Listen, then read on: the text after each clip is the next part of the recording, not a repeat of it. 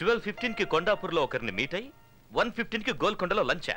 కొండాపూర్ నుంచి గోల్కొండ వెళ్ళడానికి ట్రాఫిక్ లో 45 మినిట్స్ పడుతుంది. ఇక అతనితో ఏం మాట్లాడేది? రోజులో 8 గంటలు ప్లాన్ చేసుకోవడమే చేత కావట్లేదు. రేపు పెళ్లి చేసుకుని పిల్లల్ని గాని భవిష్యత్తులో వాళ్ళ మంచి చెడ్డలేని చూస్తారు. ఈ లిప్స్టిక్ పౌడరు పూసుకుంటూ మేకప్ కోసం వేస్ట్ చేసే టైంలో అరగంట నా ప్రోగ్రామ్ మీద పెడితే ఇలాంటి మిస్టేక్స్ జరగవు. Sorry sir.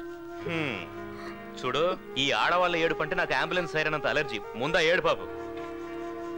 ఆ కొత్త అసిస్టెంట్ మేనేజర్ పేరేంటి? ఐశ్వర్య సార్. వాట్? తను ఆడపిల్ల? Aunty అయ్యుండొచ్చేమో sir. ఎవరు అపాయింట్ చేశారు? చైర్మన్ గారు సార్.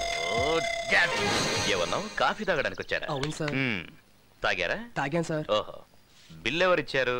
నేనే ఇచ్చాను సార్. ఆహా, ఇంటి వరకు డ్రాప్ చేయమని అడిగిందా? లేదు సార్, బస్ స్టాప్ వరకు. ఆహా, బండికి పెట్రోల్ ఎవరు పోయించారు? నేనే సార్. ఈ అమ్మాయిలతో ఫ్రెండ్షిప్ చేస్తే ఇదే ప్రాబ్లం. అదే అబ్బాయిలతో ఫ్రెండ్షిప్ అనుకో, పెట్రోల్ నువ్వు పోయిస్తే కాఫీ వాళ్ళు తాగిస్తారు, సినిమాకు నువ్వు తీసుకెళ్తే కూల్ డ్రింక్స్ వాళ్ళు ఇప్పిస్తారు, డిన్నర్కి వెళ్తే ఐస్ క్రీమ్ అన్న షేర్ చేసుకుంటారు. కానీ అమ్మాయిలు అలా కాదు, గిఫ్ట్ లిఫ్ట్ అన్ని మనమే అరేంజ్ చేయాలి. మనకన్నా మంచి పార్టీ తగిలితే షిఫ్ట్ అయిపోతారు. బిల్లు నీకు, థ్రిల్లు వాళ్ళకి. నేనేం గీతోపదేశం చేయట్లేదు బాబు. చూడు మూర్తి, నువ్వు నాకంటే చిన్నోడు కాబట్టి చెప్తున్నా, ఈ ఆడవాళ్ళకి ట్రాన్స్ఫార్మర్ కి ఎంత దూరం ఉంటే అంత మంచిదబ్బాయ్. కాదని వెళ్ళావో కరెంట్ షాక్ కొట్టిన కాకిలా అయిపోతావు. Be careful. Sir, Aishwarya madam ఎండి గారి ఛాంబర్కి వెళ్ళి చాలాసేపు అయింది సార్. లోపల ఏం మాట్లాడుతున్నారా అని చాలా టెన్షన్ గా ఉంది సార్.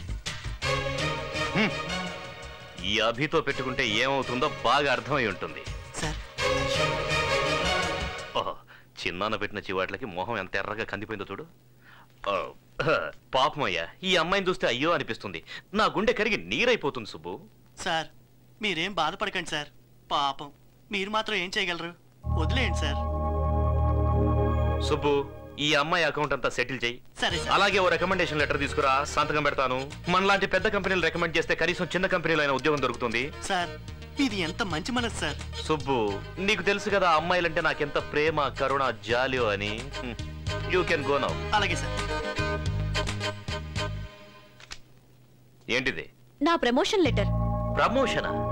ఏ, నిన్ను డిస్మిస్ చేయలేదా? లేదు, నన్ను మేనేజర్ గా ప్రమోట్ చేశారు. మేనేజర్ గానా? మరి నేను? నిన్ను సస్పెండ్ చేశారు.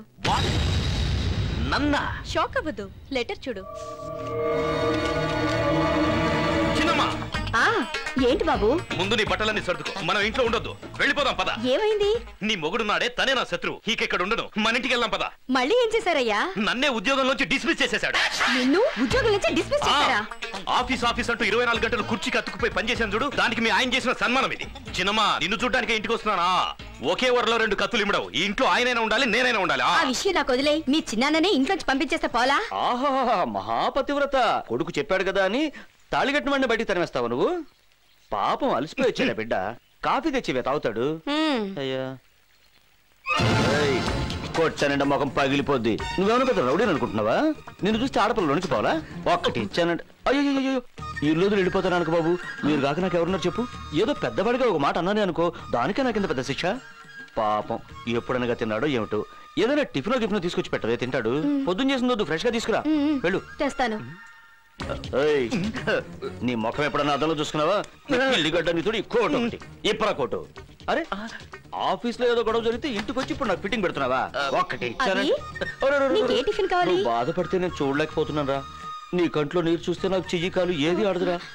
బియ్యపు ఉప్మా చైనా గోధుమ ఉప్మా చైనా? ఉప్మాలాగా చేయవే చాలు. సరే నువ్వు వెళ్ళదు, ఇక్కడే ఉండు. లేదులే బాబు, నిన్ను వదిలి మేము ఎక్కడికి వెళ్తాం చెప్పు? నువ్వేం భయపడకు, నేను ఉన్నాను కదా. వెళ్ళవే, వెళ్ళు. ఉప్మా నేను చూసుకుంటాను, వెళ్ళు. ఎరా మీ పిన్నికి హింటిస్తే భయపడిపోతాను అనుకున్నావా? ఆఫీస్కి రా, కాళ్ళు చేతులు విరిచేస్తాను. ఆఫీస్ అనేదిరా, నీకు పని ఇవ్వడం ఏంటి? కావాలంటే నా కుర్చీ ఇచ్చేస్తాను, వాడే చూసుకుంటాను. వేరే వాళ్ళ కుర్చీలో కూర్చోడానికి వాడికి ఏదైనా గ్రహచారం పట్టిందా? వాడికి సెపరేట్ గా వేరే కుర్చీ వేయండి. డిమాండ్ చేసి కూర్చోటానికి ఇది ఏమన్నా జాయింట్ గవర్నమెంటా? మన ఆఫీస్ లో అసిస్టెంట్ మేనేజర్ కుర్చీ ఒక్కటే ఖాళీ ఉందా? అసిస్టెంట్ మేనేజర్ నేను చస్తే కూర్చోను.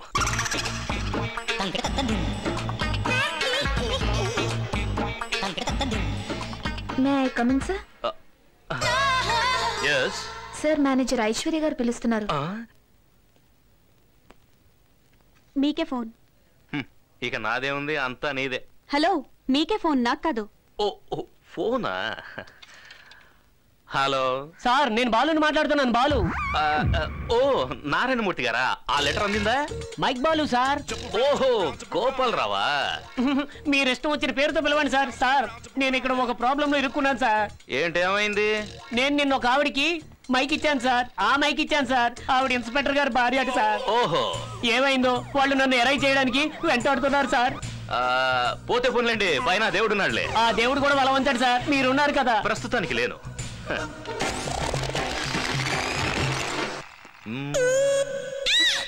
ఏంటి? ఏం లేదు.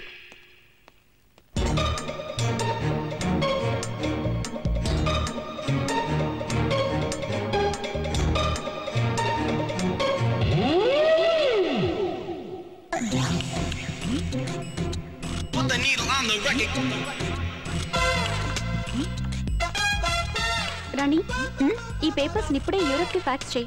Okay madam. Good evening sir. Good evening. ఏమైంది బాస్? ఆఫీస్ లో ఇంత హీల్స్ వేసుకొని పనిచేయకండి, చూడడానికి జిరాఫిల్లా కనిపిస్తున్నారు. What are your plans to launch on India? Well,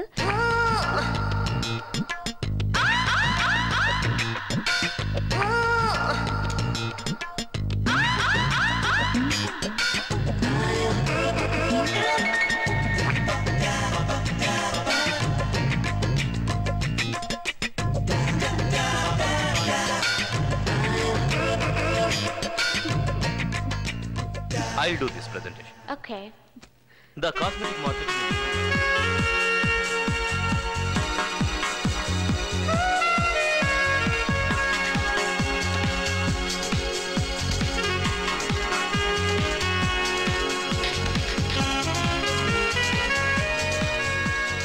నీకు అసలు బుద్ధుందా? అంత ఇంపార్టెంట్ మీటింగ్ జరుగుతుంటే నా నోట్ నుంచి మాడే రాలేదు. ఇప్పుడు నీకు అర్థం అవుతుందా అప్పుడు నేను ఎందుకు మాట్లాడలేదు? Same problem. నాన్సీ నాకు నోట్లోంచి మాట రాలేదు. ఏమన్నావు నన్ను? సూట్ వేసుకుంటే చాలదు, సూట్ అయ్యే పనులు చేయాలంటావా? నీకు అంతే, సెంట్ వేసుకుంటే చాలదు, డీసెంట్ గా బిహేవ్ చేయాలని తెలుసుకో. Join me for the dinner? No, we both. No, he's absolutely free. Take him. తల బద్దలైపోతుంది బాబోయ్.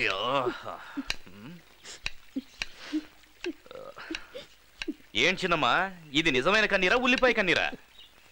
ఓహో, నిన్న రాత్రి నేను ఎక్కువగా తాగానని కోపమా? ఇంకెప్పుడు నేను మందు ముట్టుకోను, ఓకేనా? నీకేదైనా అవుతుందేమోనని రాత్రంతా మాకు నిద్ర పట్టలేదు బాబు. ఏం చిన్నమ్మా, మీరంతా నాతోనే ఉన్నారుగా. మేము బ్రతుకున్నంత వరకు నీతోనే ఉంటాం బాబు. చచ్చా, ఆ మాట్లాడి చిన్నమ్మా. మరేం చేయమంటావు? నేను చెప్పిన మాట విని నువ్వు పెళ్లి చేసుకోవచ్చు కదయ్యా.